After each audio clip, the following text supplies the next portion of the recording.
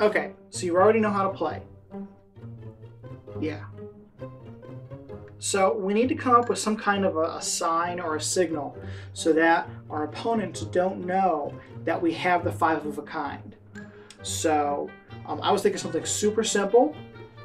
So our symbol, we're going to have our cards. So once we have our 5, we're just going to go like something. So we'll just tap our nose.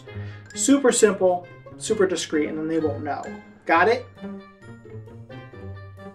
Got it.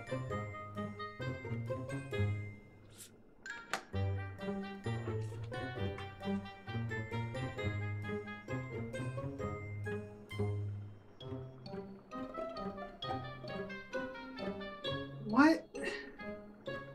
Why do you even have this? What are you doing? You said to give you the sign.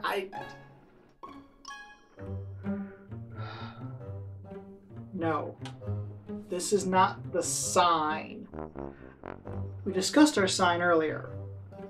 Let's reset and try again.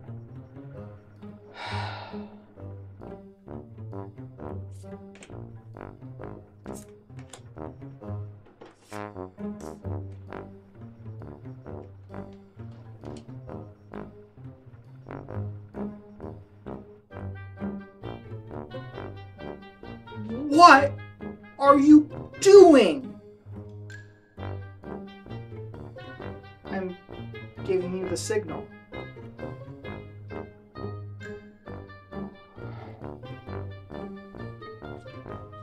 You know, never mind. I'm just going to teach everybody else how to play Tamps.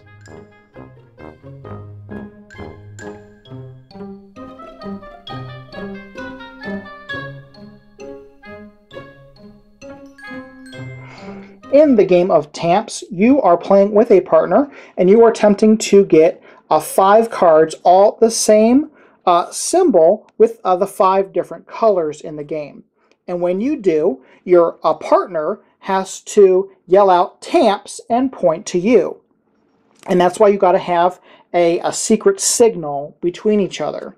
So for example, this is an example of a player having Tamps. You see there was a blue card with the triangle shaded in there, the red triangle, the yellow triangle, the pink triangle, and the green triangle. Now they're all going to be triangles, but as you can see where the part is that is filled in is all the same on all of these. And these are just the example cards showing you what the full game will probably look like when it is fully published. But with my demo copy, I just got these cards, which just generic cards in the background, but it is perfectly playable. But as you can see, the cards have different configurations on them.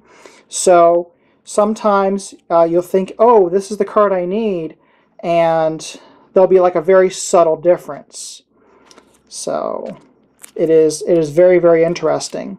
Where I've had it where it's like, oh, I need this, but I forgot one of the cards didn't have this line on the top. So it is very, very interesting.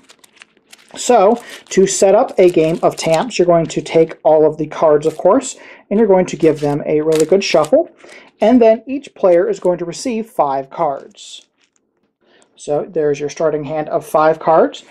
And then you're going to deal out cards to the table, and these are going to be the tables that people are picking from. You're going to do the number of players. So if we're playing a 4-player game, you're going to put out 4 cards, and they always do +1.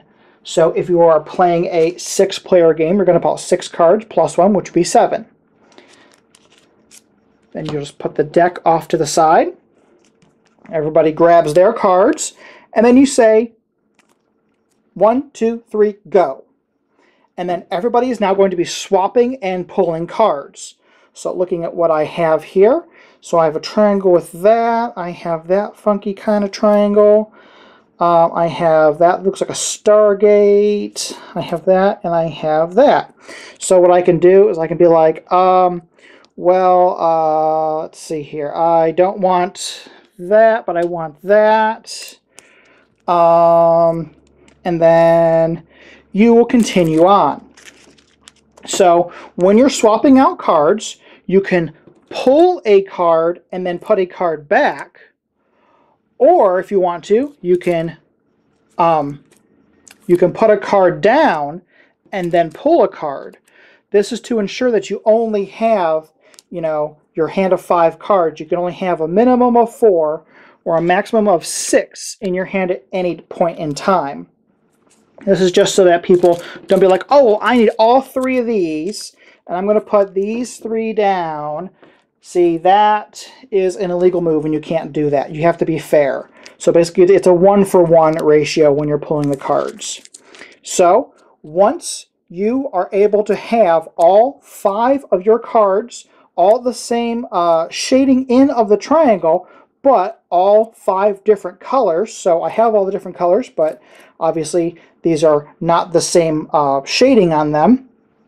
But if I did, I would do my super secret sign to my partner. And hopefully my partner's paying enough attention so that they will pick up on it and they'll yell Tamps and they will point at me.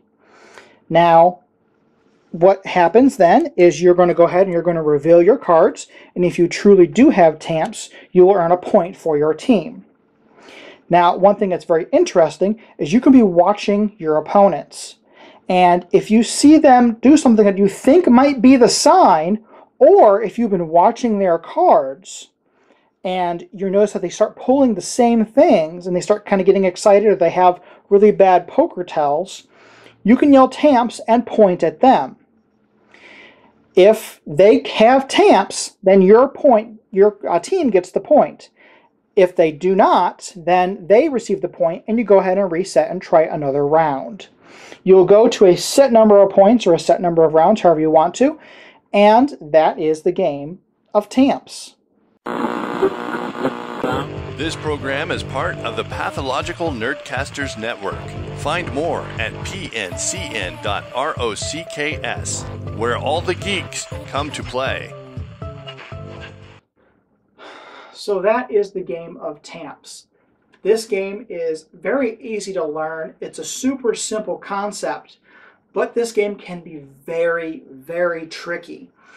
You know, you are dealing with the chaos of pulling cards, and everybody's doing it at the same time.